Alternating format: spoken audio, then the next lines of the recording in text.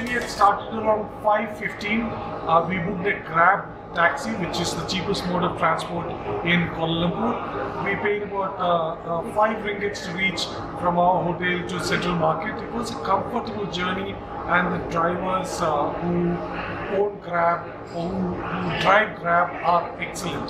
So we reached Central Market, saw Central Market a little bit, but as I told you earlier, I did not shop for anything, but yes, we ate the fried wonton, had the cold drinks, then went to Kasturi Walk, which is adjoining Central Market, ate the samosa, which was filled with chicken and potatoes with curry powder flavor, and then we went to the Petaling Street, the Chinatown. It was too crowded. There is plenty to shop because they sell a lot of items around 10 ringgits, which is about 160 rupees or even less, and you get plenty of food to eat. We got chestnuts from there, roasted chestnuts, plenty of food stalls, the restaurants, but we thought it's too crowded and warm for our dinner today. So we came back to Central Market and we have come to this restaurant called Freshers. It's a lovely restaurant.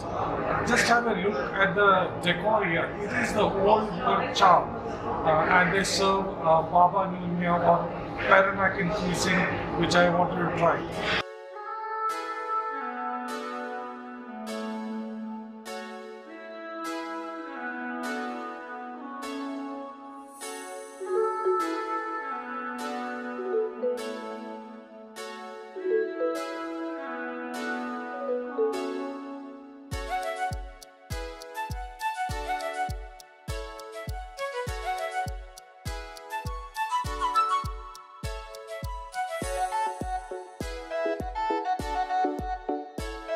Now, Peranakan cuisine is nothing alien to Indian palate.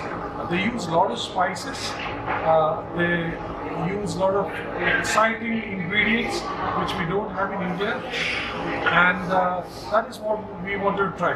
So what we have ordered today is a Nyonya Cuisine fried rice, Hokkien noodles. I think it is called Hokkien fried noodle. That is what is written in the menu, and a plate of fried chicken. Let's see how the meal is. If it's good, probably we'll again come and visit this place because the ambience of this place is really good. So let's wait for the food.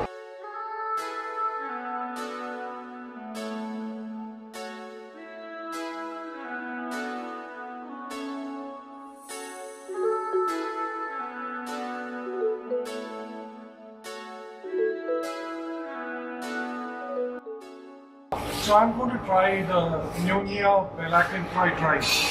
So I have got some spiced rice. I don't know what are the spices, but there are some spring onions and chives there.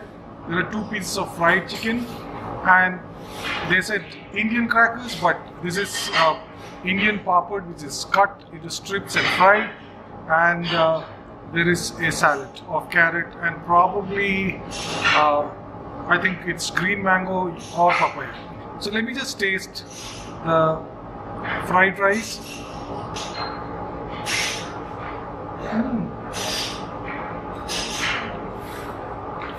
There is taste of seafood again here. I think it is crushed anchovies or dried shrimp, but there is a distinct flavor of now the seafood here. Let me also just take a bite of the fried chicken.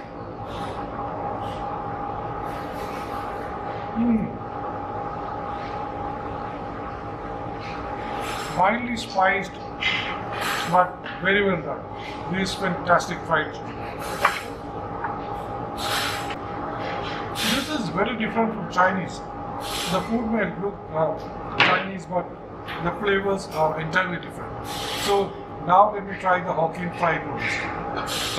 In the Hokkien fried noodles, I think they have given a red sambal or curry paste, couple of pieces of cucumber, We can see a prawn which is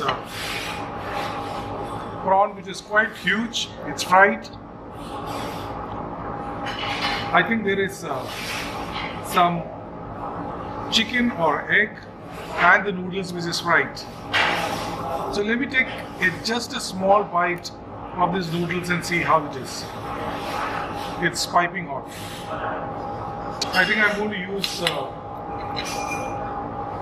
my fork here because it's a little oily and it's slippery, and they're given metal chopsticks.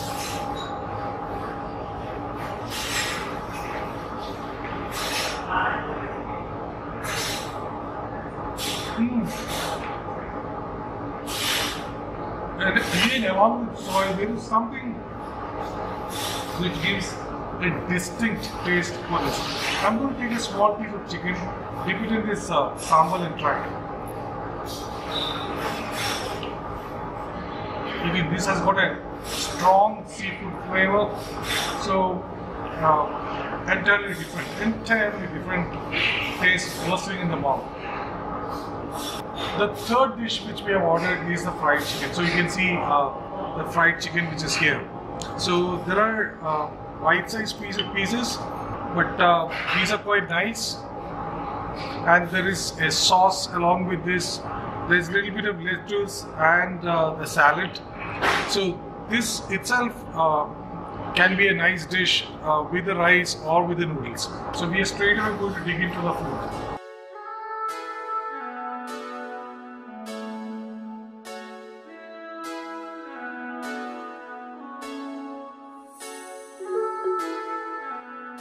While sitting on the dining table, I saw this nice contraption which has got these 3 pink buttons. One is called call, the other one is called water, and the third one you press for the bill.